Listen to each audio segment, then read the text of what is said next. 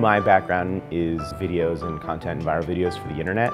So I was really familiar with kind of this social media space and how fun it can be and also how toxic it can be, and thought this would be a really fun setting for a satire.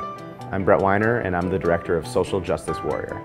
My project is about a college sophomore who tries to make her entire campus free from offensive language. I think the inspiration from the characters started from a place of kind of the worst commenters on the internet, especially for the main character, Harper. People look at the characters and see themselves reflected in them depending on kind of their age and background. It's a little bit of a Rorschach test. The actor who played the lead character was Dylan Galula here at the labs. On set, me and Dylan would have a lot of discussions about, what they wanted to do, and I think I try to be super open to actors about things that they want to try, things that they're thinking.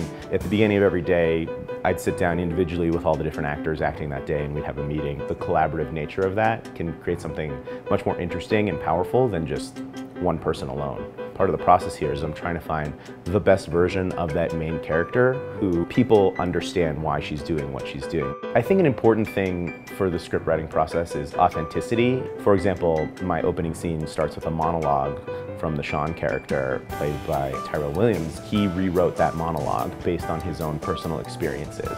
Any measure a filmmaker can take to understand other people, understand other identities, putting their voice in the work makes the work stronger.